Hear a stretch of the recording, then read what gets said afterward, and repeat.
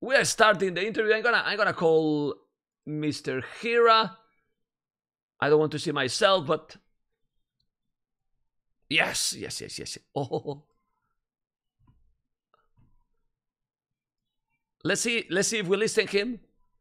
Let's see if we listen him. Wait a bit. Wait a bit. Don't talk too much, Hera. Is my or maybe it's me? Is you? Some sound that is not. It's not really. Well, I should listen to you. Wait a sec. That are much more crazy. 1 second. 1 second, because I think we should be here. Yes. Now we are. Now we are with Hera. Mr. Hera, you can talk to me, amigo. Hello, hello. I hear you perfect now. It was on my end. Right. It wasn't you. Oh my god. Of course. I don't make mistakes. That curtain is epic. Huh? It's epic. I really like it. I really like it. Thank you for coming, Mr. Hera. Thank you for having me. And it's good to be back here. It's not the first time we're doing this. It's not. It's not. Let's go. And honestly, after the first time, it's gonna be easy to be a better interview. I mean, it was a good interview, but there was some cool stuff that we talked before. We don't have to remind. If people want to know, they can check. They can check themselves in the previous one. Well, I just want to tell you. We talk often, but I want to tell you and to the viewers too. Well, congratulations for all what you achieved since the last interview, because it's like, and I put in quotes, you know that I like to call Leary the kid, but let's say that you were the kid back in the days, and now you are, let's say, not a kid anymore. Like, you have grown a lot in the last 1 year, right? I'm old man now. I mean, yeah, I can say that I became more like mature and stuff, and been more calm. So I guess like in that sense, I've definitely become a bit older. And yeah, I have grown a mustache. I see in the chat. Maybe that's part of it. But yeah, I mean it was an important like year of my life, right? I was like going into university. I was like streaming a lot, taking it more seriously, and so there's a lot of things in my life that was a bit more like I had to start focusing up, you know, and so I think that helped. But yeah. Okay. Well, hopefully that in your country, because we don't know that this Corona thing is also getting okay, and you can do normal stuff there. I wanted to ask you for Tempo, you know, because congratulations, you have a new team, and I would like to know why you choose that organization, and that you explain a little bit to us who they are. Like, Yeah. explain to us to introduce them. Yeah, so I mean, Tempo is a professional esports organization. They have a lot of teams in different games, and I know them. Or I've heard of them personally from Super Smash. I was following the scene a few years ago, not too closely, but here and there. So I've heard about the team beforehand, and the reason I chose the team is because um, what like we talked a few times, and what I was hearing is that they want to get involved in the scene and help out the community and help us push from this kind of smaller community yet growing, smaller but growing, and help us kind of get to that next step of esports and at least play their part in that. And so I figured it's a big step for not only me and whoever else they decide to take as far as players and streamers and representatives. How do you say that? But also they want to do stuff for the community and for the game itself. So it really does seem like a really nice fit on paper. And so far it's been pretty exciting. A lot of it's new, so like I'm still discovering stuff and how it's all gonna work, but it's exciting and it sounds really, really promising.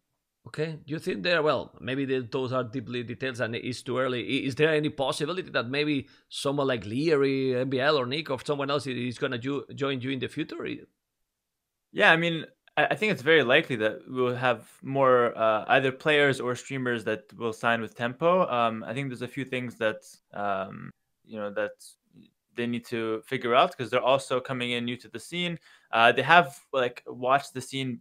It's been couple months, I think, at least that they've been interested or at least watching it closely. So they know a lot of the names, at least the person I spoke to, and so it's possible that more people will join. But that's something that time will tell. But yeah, I'd say keep an eye on it, and as time passes, it's going to become a bit more clear. Okay. Hopefully, it's gonna be great. Well, what is? I mean, now it's coming Kino Desert 3. You always have loved the Arabia. Basically, Mhm. everyone loves that map. I know that you were not really happy, even if your level was differently during Kino Desert 2. Like, I feel that you are now a much better player, right? Mhm. As well. Yeah, I mean, like I think I actually I see the game in a different view now compared to before. Because I mean, a lot of time passed between King of the Desert 2 and now, right? It's been like a year and a half almost, right? Am I correct in Yes, saying that? correct. Yeah, so it has been a long time. I've played a lot of games since then. I had opportunity to um like to adapt to the new game, DE, new meta, constant patches, and I'm kind of I don't know. Over the amount of games I played after DE released, it kind of let me adapt a new play style almost, and kind of get more used to the game. Um, yeah, as a Yeah. whole, understand it Well, more. it's great because remember that in Bully your playstyle was different. Like you have adapted so well. Like what is the best strategy for the current definitive edition? But you have to adapt again now for Kino Desert 3 because the map is different. Yeah, so that's a really good point. I mean, I think like from voobly to definitive edition, a lot of my playstyle adapted like slowly over time. I just the way I think about the game. But the adaptation I have to do for King of the Desert is not an overtime transition. It's a now transition because we saw the map what a week ago, so it's a couple weeks ago. So it's something that I have to think about now myself as if it's a new map. Basically, it's not. It's we call it Arabia, but it's not really the Arabia we've been used to for the past year, at least, of Definitive Edition. This is something that's quite different. And I'm not going to reveal too much of what I think about the map and stuff, but I will say that it's going to take a lot of thinking, a lot of consideration, and a lot of practice behind the scenes. How you feel more comfortable when you are playing? I mean, because I was watching yesterday one game. I think you were Bulgarians. What a great civilization, right? And you were playing That's against Italians, right? yeah. But even like that, I mean, if you lost that game, it was kind of impressive how you could hold for that long. Because Mhm. honestly, that civilization is. I mean, what I'm trying to ask is, do you feel that in Imperial, if the longer the game goes, better for you? I think my late game is pretty good. Yeah, I'm very confident late game macro style. Yeah, I think. I mean, I don't think I'm like the best in that or anything like that. So I don't think it's like a win condition. Like, okay, I get to late game and I win every time. But it's something that I think I'm very confident playing. And so if it gets to late game, I'm not scared of getting there. You know what I mean? So, um, I'm more than happy to play mid game, late game, whatever I need to do to win that particular matchup. I will do. Okay. I want to ask you about your opponents. Who do you think is for you the hardest opponent currently? Because a lot of people is now telling Piper is not the best anymore because it really looks that this King of Desert 3 don't have that clear favorite like other times. Um, well, I will agree that the favorite is not as clear these days. Like that's I think that's a pretty good statement to make. But I still I wouldn't listen too much to the general. How do I want to phrase this? I wouldn't listen too much to the general kind of vague opinion that Viper is losing his touch. Like he's still the best player overall. He's still the guy that can bring the highest level of competition overall to the game. And so I think he's definitely the most dangerous opponent for me. And if I had to name another two, it's Leary and Yo. I think Leary is very sharp with his army, very aggressive, and so he's also very dangerous. And then Yo is very like he's pretty well rounded in the sense that he can play very aggressive, very messy styles, and then he could also play the boom game in the macro in the late game. He's a very well rounded player, and he's also dangerous. So I think Viper is definitely the most dangerous, and then Leary and Yo are the next two in line. I think it's the first time that most of the people, even the players itself, agree with the top four. Like, I mean, maybe you can say that because we make the seeding how we did. If you won, for example, the Wololo, the last Wololo, you would be the second seed. So it Mhm. was for almost nothing, you know.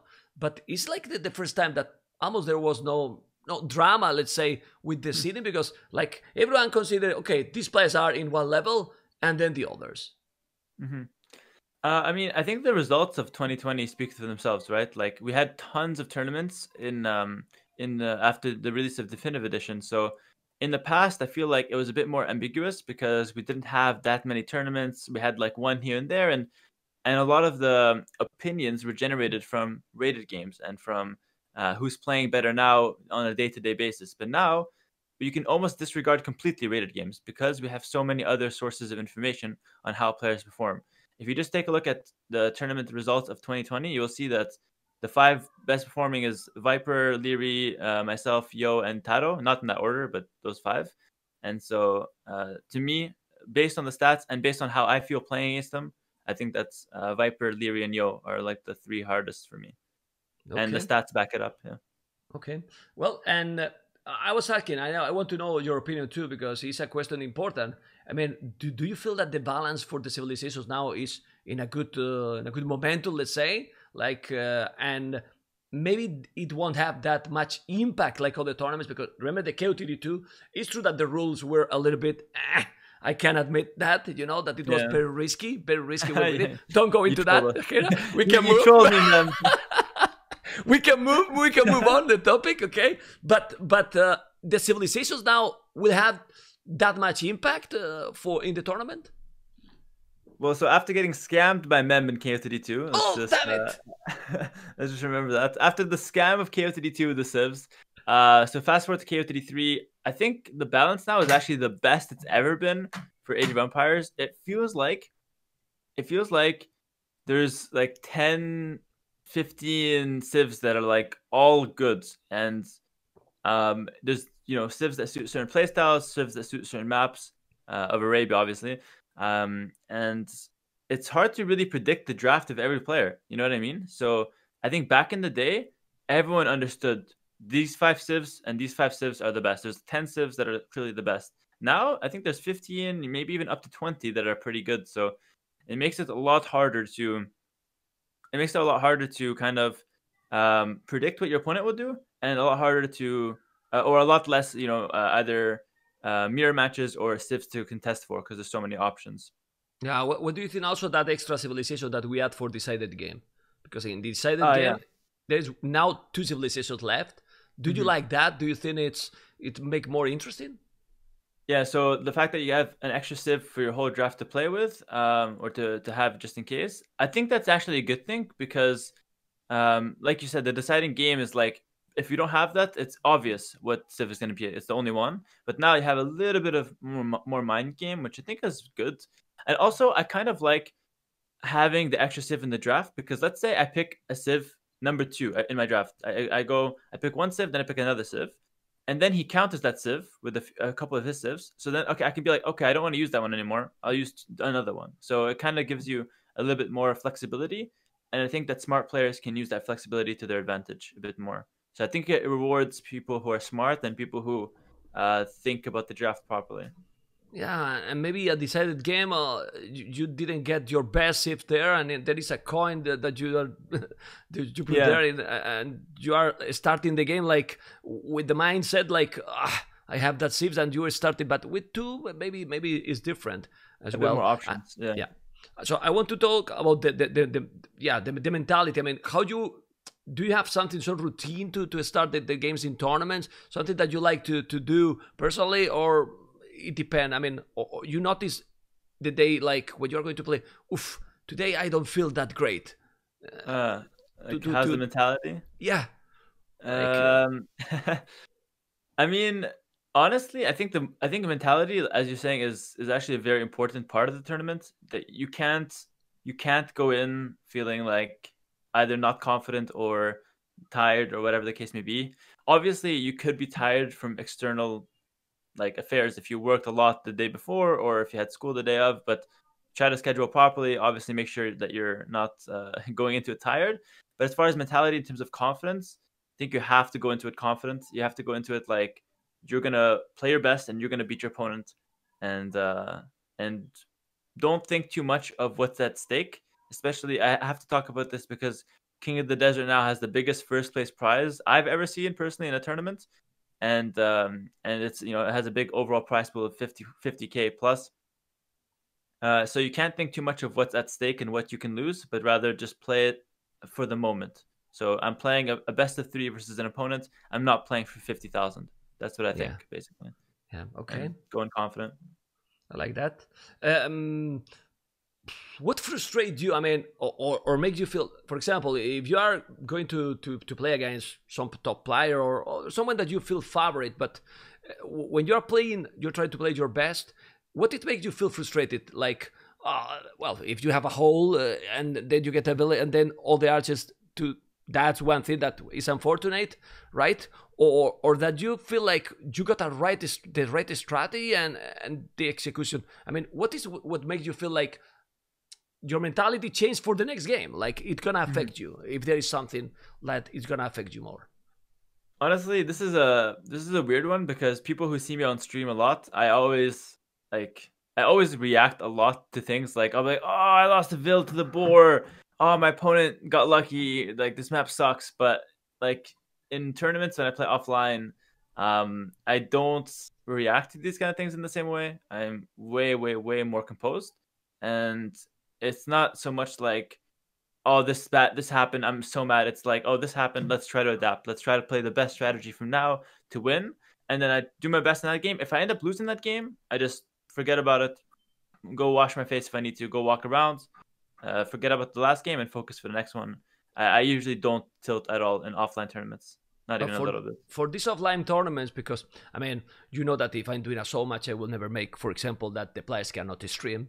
But I like that in these huge tournaments, the players are completely focused. Do you feel that is good for your gameplay? Be completely focused. Of course, I play like a bot when I stream. I'm like extreme AI point two. Like it's Hit not a bot, guys. Hit a yeah. bot.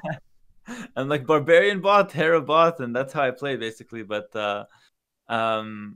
yeah, so I think playing offline, it's much more focused. I pay attention to even the details. Like if I stream, I don't care what my opponent is like, where his wood is most of the time. I'm just kind of chilling and I just play like a random strategy. And the goal is to play to win, but also to have like some fun and talk to chat and whatnot. But in the game of tournament offline, I pay attention to every little detail, or at least I try to. I look at his gold, his deer, is he luring deer, is he scouting? Did he take the 10 gold for the drush?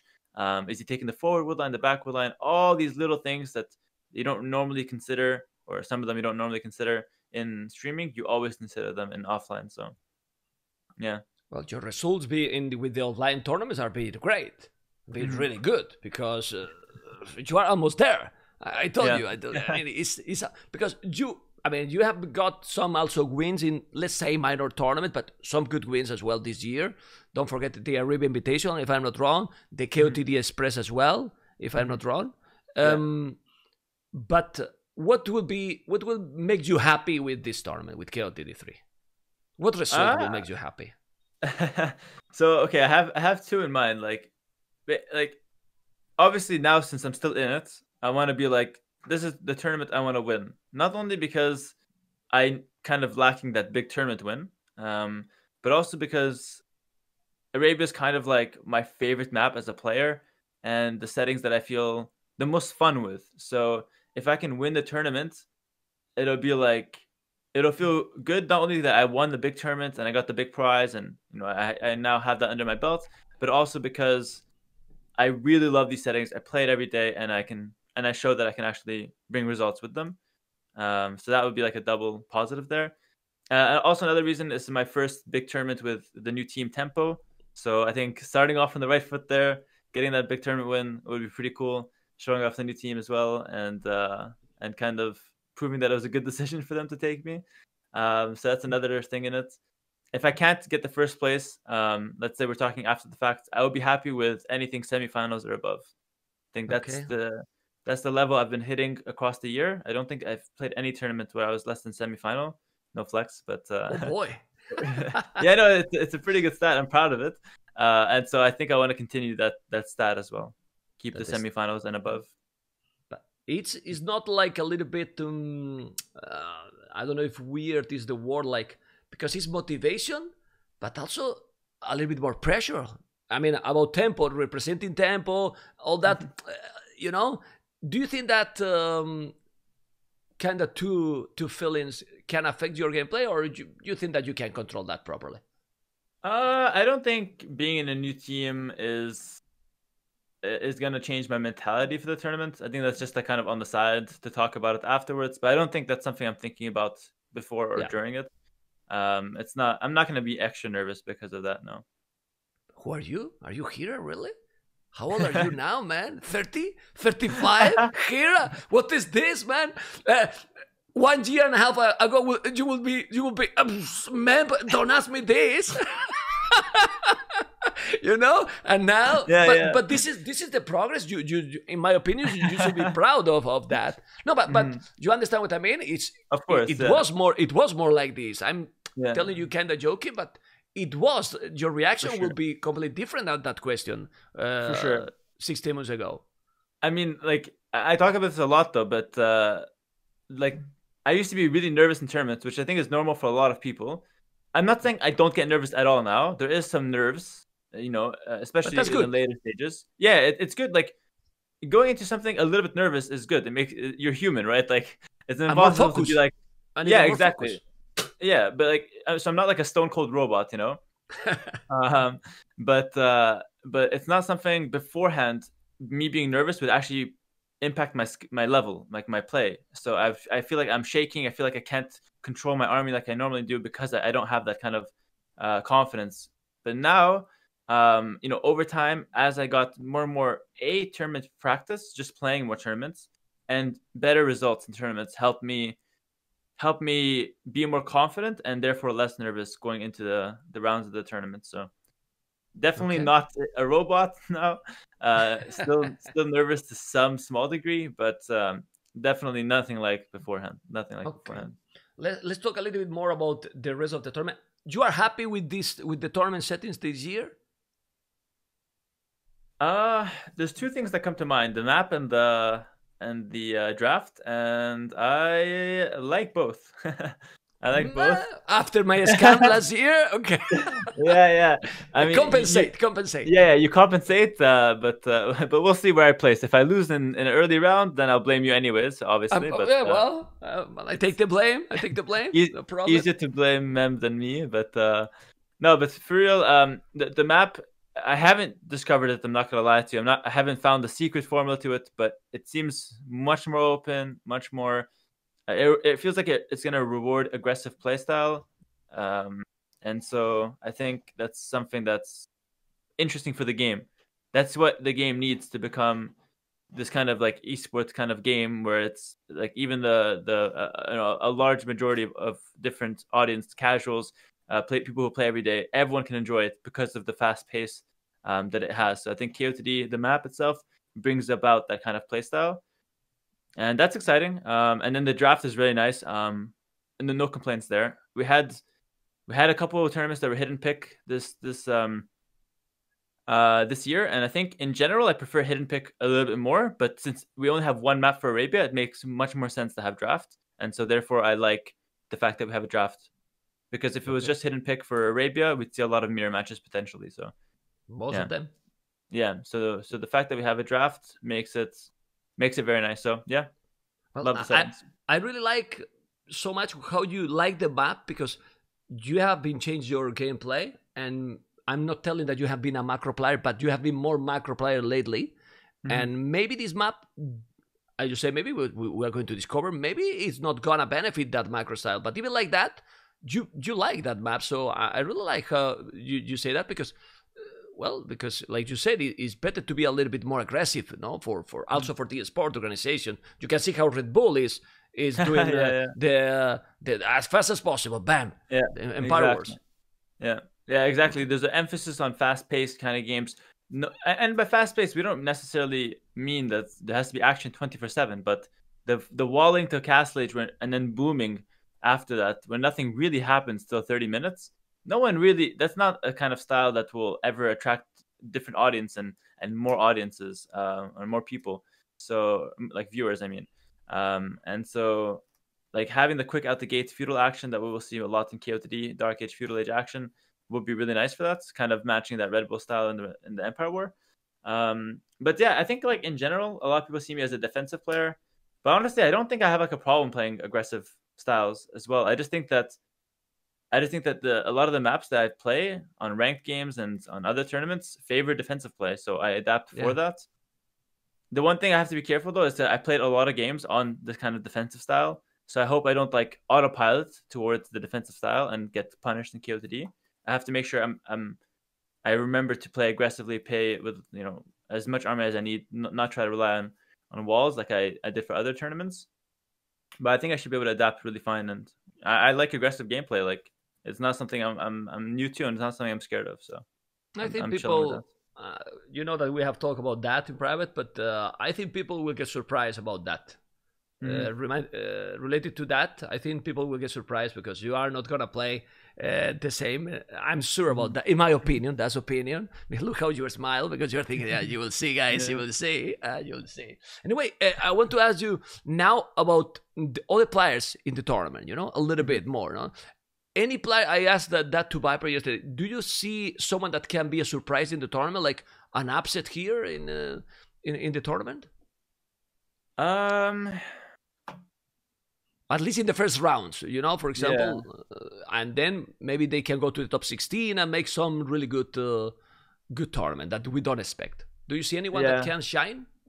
So I don't remember the whole bracket. I did go through it and make a video about it, but I don't remember the whole bracket off the top of my head. However, I will say that I do remember a lot of nice round ones where I cannot really predict the winner.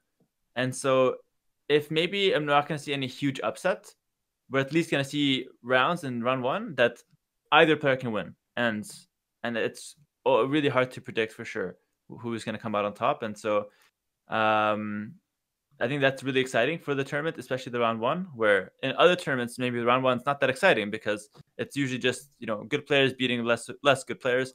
But in this round one, it feels like there's a lot more close matches, and that's super exciting.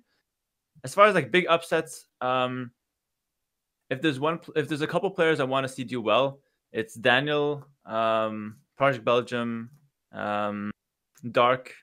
These kind of, I don't want to say younger players because I mean Dark is young, but Daniel and Belgium, they're in their 20s. It's not about age, but it's more about like getting their first solid tournament results.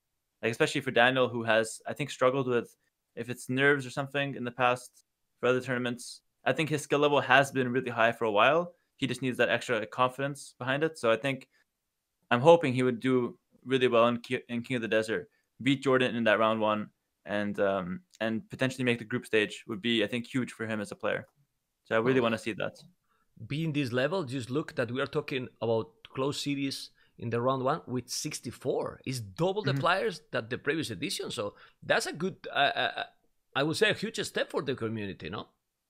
Yeah, I mean the play across the board with Definitive Edition, everyone got way better. Like even when I play now, like on ranked games, when I'm not focused completely, I get frustrated sometimes because I lose a game to let's say a player I feel like I shouldn't lose, but it's because if I don't focus 100% now, or if I don't focus enough, I will lose. Like players can win against pro player, like these up and coming players can win against pro players in rank ladder if the pros aren't focusing 100%. Obviously, it's different for tournaments because the pros will be playing their best supposedly. So it's going to be hard for them to upset, but it's something that now that the level of play has raised, it could happen. I do think that everyone got a lot better. Okay. Do you think Hart is ready to beat Doubt? I think that's a really close matchup. Yeah, I mean, I've practiced with Hart a few games in the background privately, and his level seems to be pretty solid. He obviously came back very recently, so it might be still like he might have needed more time to get to practice for the tournaments. If he had more time, it would be better for him. But I do feel like his current level is quite solid, and I expect a really close series between him and Dallas. Like I don't know who's gonna win that one. It's one of the better round ones, and I think Hart could win that one. But Doubt is obviously a really, really strong player, and so I would still definitely consider it an upset if Hart won. Doubt is the favorite there, but it should be really interesting. Okay. About the favorites going back the favorites again. You basically say that that you cannot underestimate definitely Viper. But do you think that Viper, or who do you think for you is this enemy I don't want to see till the grand final, like or I prefer to avoid if there's someone that you think like, or you don't want to give details about that? No, it's not about giving details. I just like I don't think like that. I think if you want to win the tournament, you have to play against anyone. So I don't care when I face whoever. It doesn't matter to me. I play whoever, whenever. It doesn't matter. Okay. I thought I was interview Hera, but he's not Hera, man. I'm telling you, it's a Smurf. It's a Smurf. Hera is a Smurf. Well, I got the same question in Red Bull tournament. You tournament hosts love asking this question, but I don't know what other people answer to it. But honestly, I don't see the idea of like hiding from opponents or anything like that, or like wanting to avoid an opponent. Like you're gonna have to play anyone anyways to win, so might as well just play them. Yeah, that's whenever. true. That's true. But sometimes happen that maybe in the other semi-final, one player that his style doesn't suit you and he loses, so you don't have to face him. So and it's benefit the player. So for that reason, sometimes the player might answer like, no, I prefer to avoid this because if he's losing in previous round, better for me. That can happen. I guess I definitely see that mentality, but at the same time, like the players that I consider to be like the really hard rounds, there's like a bunch of them. So there's like a few that will be really hard rounds. So if I get this guy or this guy, both will be hard anyway. You know what I mean? So it's not like I would get the easier route this way. So yeah. Well, to answer your question, I don't have any preference. Like, well, this interview just motivate me even more as organizer and caster, because I feel that the level of the games is gonna be a bomb. I don't know if you've had that feeling. It's gonna be so high level gameplay. I'm feeling how the players are now playing and how close the players are, and I don't know if you have that feeling as well.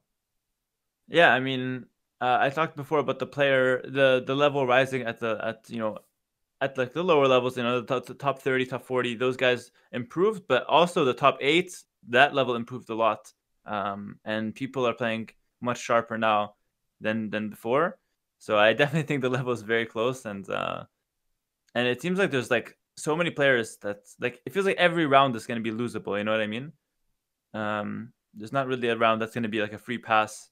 Maybe besides the first one or two, but after you get to the group stage, every game will be hard, every single one. So.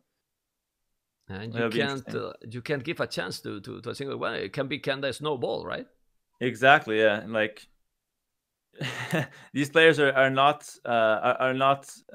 inexperienced, and they're not bad players. So as soon as you start dropping a couple games here and there in the group stage, right, it's like a double elimination, I guess. There's danger you get knocked out.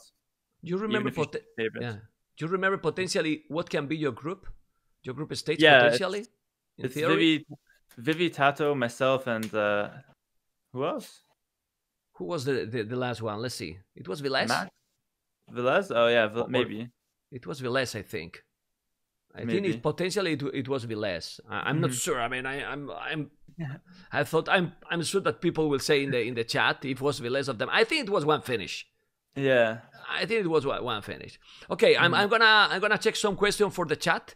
I mean, for now is a note from me. I got all the answers. What do you think about NBL form? If people want to know in the chat, I see a lot of questions about NBL form. Yeah. I mean, I think NBL is playing solid these days. I mean, he has been playing pretty well, like for a while now. He's always been a good player. I think his best map is probably Arabia in the end. So at the end of the day, so I think he'll be like a pretty dangerous player. I think Oh. Hello, ma'am, daughter. Okay. It's my daughter bringing me the dinner. She was so happy. The dinner for you. So this time happened to me, okay, Hera? Like in the interview. Now it's my daughter. And when I say her, it was like, oh, sorry. Okay. No problem. Keep going. Sorry. Okay. No worries at all. So I think NBL definitely is a solid player, and on Arabia he's very comfortable there. I think he probably should like start taking he should start preparing more for tournaments in the sense that having the right mindset.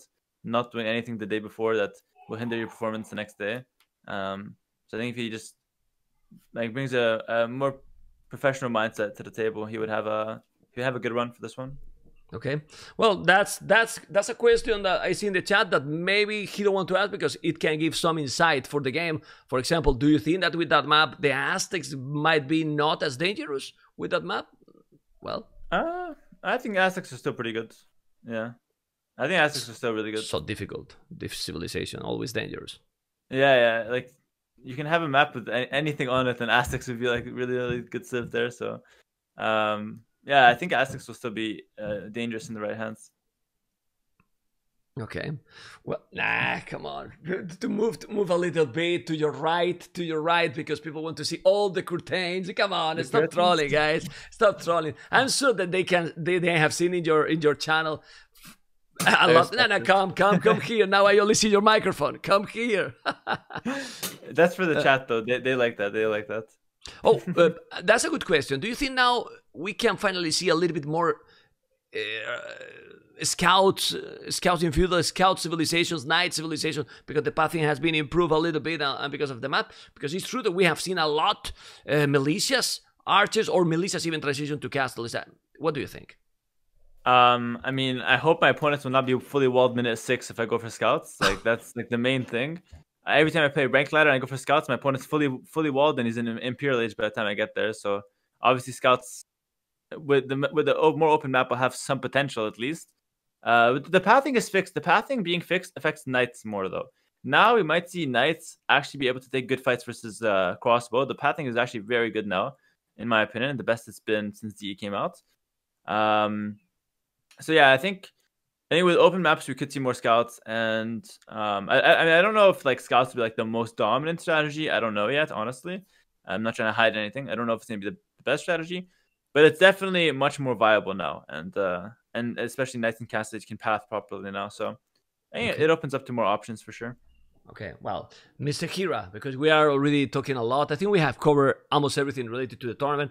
I just wanted to tell you that I would love to co-cast with you in the tournament, but you don't want to co-cast with me, because that means you will be super ahead in the tournament. So since I wish you the best luck, I hope that we are not going to co-cast in this tournament, okay? All right, sounds good. But wait, actually, can't we like...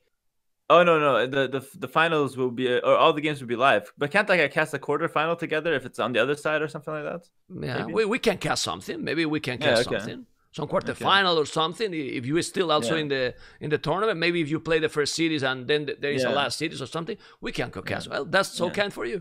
Well, we co-cast and we have a lot of fun together co-casting. So I would love to co-cast. That's for sure. Yeah, exactly. I feel like we did like one for most major tournaments. So so it'd be fun to do another one. And but I'm not gonna cast the finals with you, man. That's something I'm gonna tell you for now. Okay.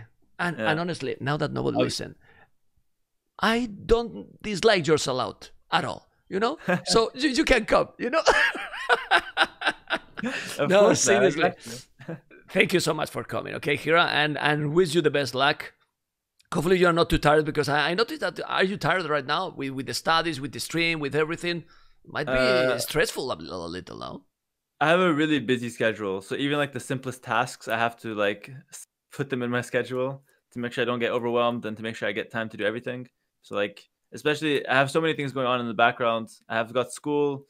Like today I have two classes, and in the middle I have this interview. So. Oh, wow. Do you have another class now?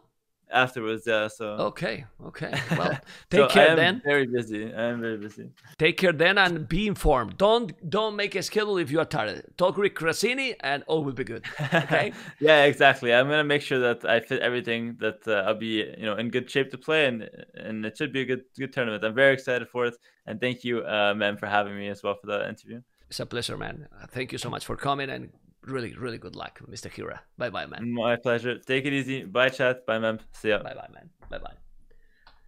Well, guys, this is Mr. Hera. I noticed a little bit that he was a little bit tired. Hopefully, you have enjoyed with the interview. He's gonna be a beast, a real beast in the tournament. I can't wait for watch King of the Desert 3. It's gonna be absolutely epic, amigos.